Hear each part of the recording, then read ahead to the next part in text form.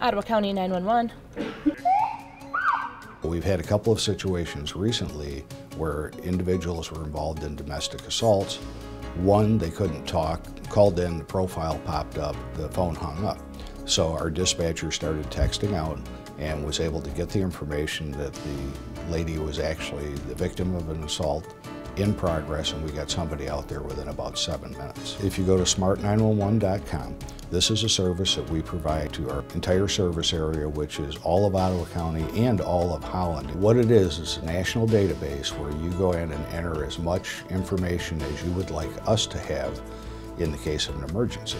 You can put a picture of everyone in the family, including the pets there. The more information we get, the better. It's free, it's a secure database. We don't ask you for any financial information. Whenever you call 911 from that registered phone, whether it's a landline or whether it's a cell phone, that information will pop up in areas that have Smart 911. And it gives that information to dispatch and the first responders, be it law enforcement, fire, or medical.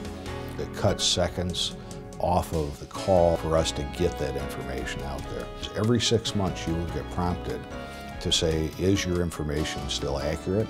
And if it is, you just click it and you're good. And if you want to update it, you can go in at any time. It's a service that we think is very valuable here.